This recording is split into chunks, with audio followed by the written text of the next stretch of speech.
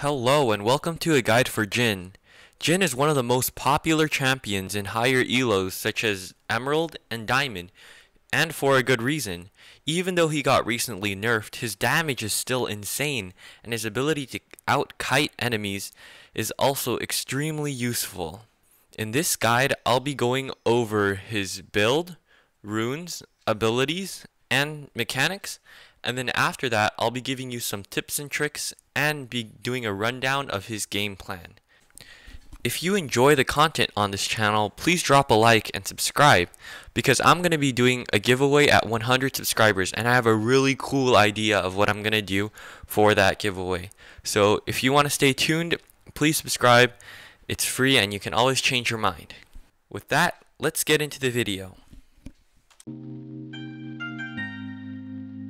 Okay, so Jin's passive is that his cannon carries 4 shots before needing to reload, and his attack speed does not change. His attack speed only changes with his levels, and all attack speed will be converted into attack damage. Jin's first skill launches a grenade that deals physical damage according to 40% of his attack damage plus 60% of his ability power. And this grenade can bounce onto up to 4 targets, and it gains damage every time that it kills. So it cannot bounce to a target that's already been hit with the grenade, but it deals more damage every time it kills a target and then bounces again. Jin's second skill fires a shot which deals some damage, and it deals damage to all the minions or monsters that are hit along the way, but it will stop as soon as it hits a champion. If the target that he hits with this skill has already been hit by an allied champion, or by Jhin, or by his lotus traps in the last 4 seconds, they become rooted and Jhin gains a burst of movement speed. Now this skill is extremely long range, so you can use this to snipe enemies and also to CC them, to root them, and so your teammates can finish them off. Jin's third skill places a trap that deals damage after enemies walk over it. First, it slows enemies by 30%, which is a change from 45% because it got nerfed, and it'll deal damage according to his attack damage plus a percentage of his ability power. Also, a trap will spawn wherever enemies get killed. If an enemy gets killed, then a lotus trap will spawn where they were killed. Lastly, Jin's ultimate, Curtain Call, which is one of the most flashy ultimates in the game, fires 4 shots at a huge range. The shots stop at the first champion hit and slows at champions that are hit by 80% for 0.75 seconds, and deal extra damage for the missing health that enemies have. And the 4th shot will crit for 200% damage, which is just insane, especially when the enemies are low.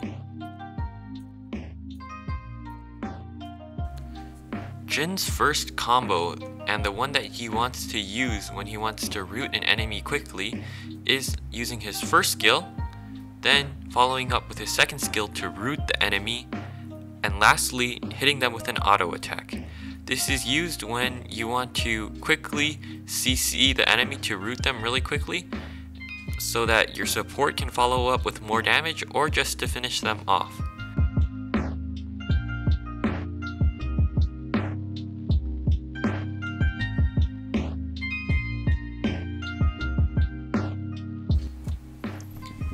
Jin's combo that he wants to use after his enemy has ran into a lotus trap is using his third skill, then using his second skill to root the enemy, auto attacking, then using his first skill, and then a follow-up with another auto attack.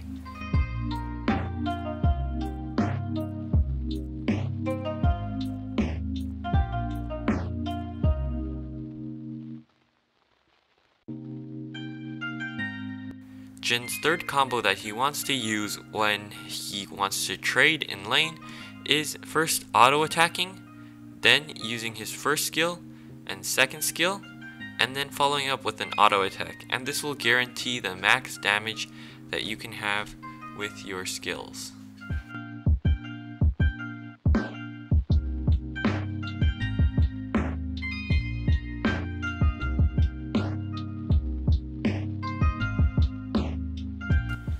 Jin's final combo is his ult all in, and this can be used to damage your opponent and then go all in and surprise them by flashing over a wall and bursting them down.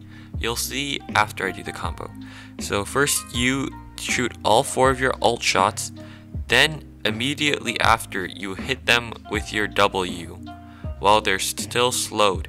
After that you flash over the wall, auto attack, use your first skill, and then follow up with one more auto attack.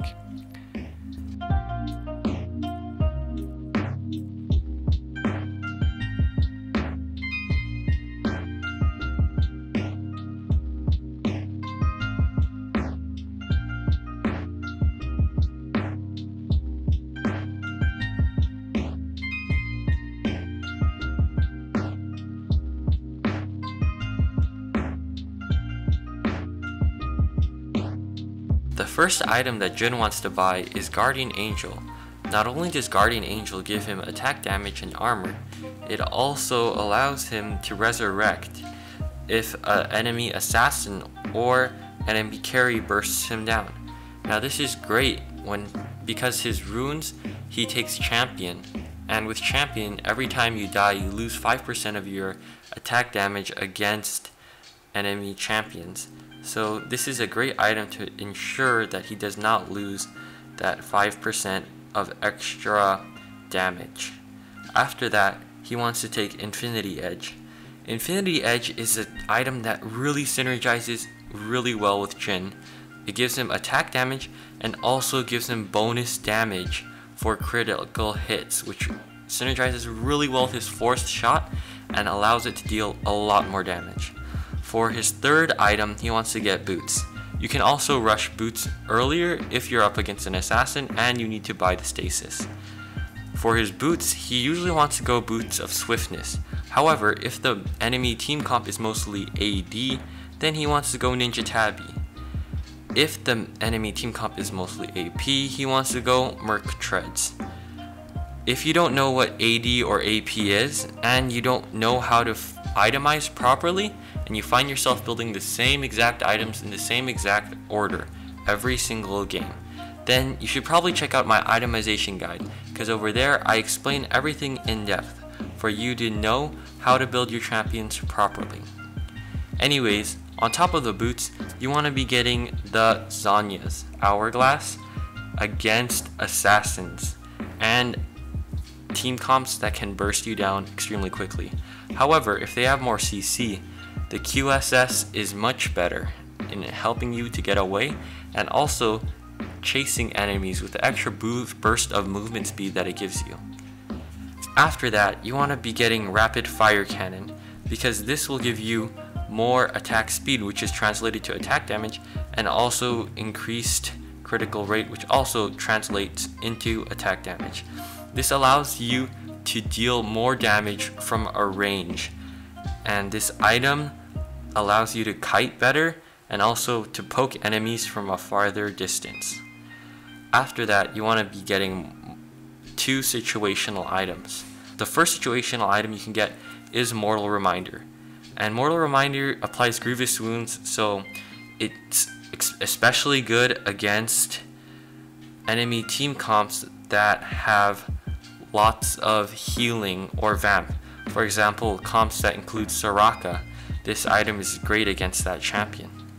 However, if you're up against a lot of burst oriented champions like assassins, then Phantom Dancer is a great item for you, as it will give you more AD as well as a shield that will absorb some damage.